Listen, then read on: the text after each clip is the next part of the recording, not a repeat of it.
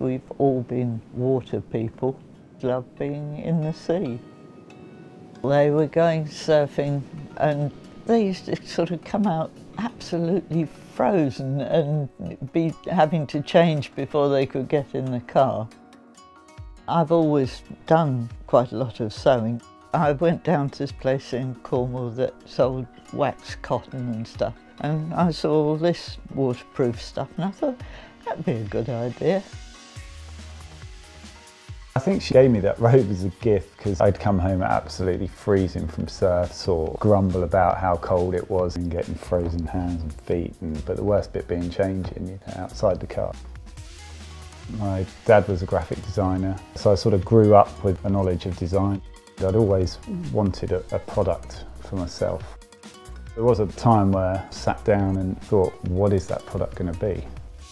Hang on a minute, maybe the idea's been staring me in the face for the past 20, 30 years. So it came together with this realisation that that was a good product idea but needed some work. It started a journey of how do I go about designing that.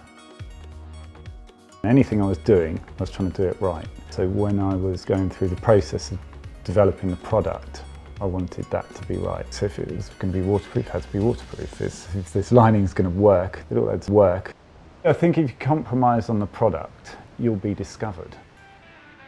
Some of the most fun parts of the journey of dryrobe really has been seeing some of the areas that it's gone into. I know it's been 10 years, but it feels like it's right at the start of something really, really exciting all the time.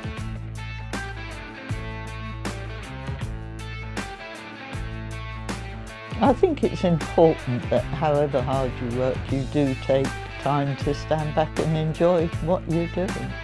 I'm nagging you now to do a bit more surfing and a bit less work.